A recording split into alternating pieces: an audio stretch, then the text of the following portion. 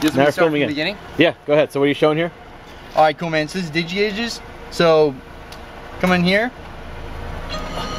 So you just want to pair with the Bluetooth that's connected right underneath here, the little OBD2 sensor.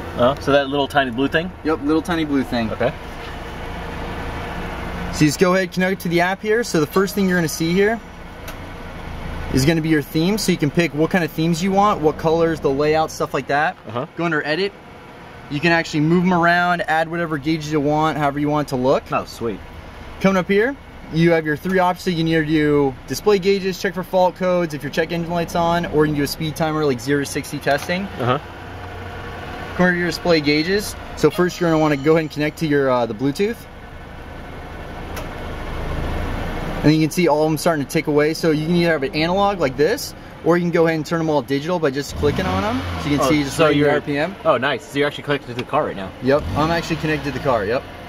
And so then you can come up here, check for fault codes. Like I said, right now, you have to reconnect to the Bluetooth. Right here, so you can see I don't have a check engine light on in my car, so there's no fault codes. If there were a fault codes, you just click the delete all, and it would actually clear the fault code in the car for you. And then finally, you know, your speed time, you can do 0 to 60, lap timer, stuff like that, and see how fast your car is. Nice, cool. Can I see the gauges again? Yeah. Can you make them analog?